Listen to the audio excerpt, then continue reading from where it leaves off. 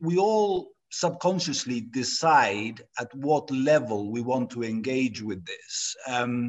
And it can be as broad or as small as you want it to be if that has meaning to you. It's not if you're working on the global system or you're working on your community level system, that has inherently, they both have inherent value.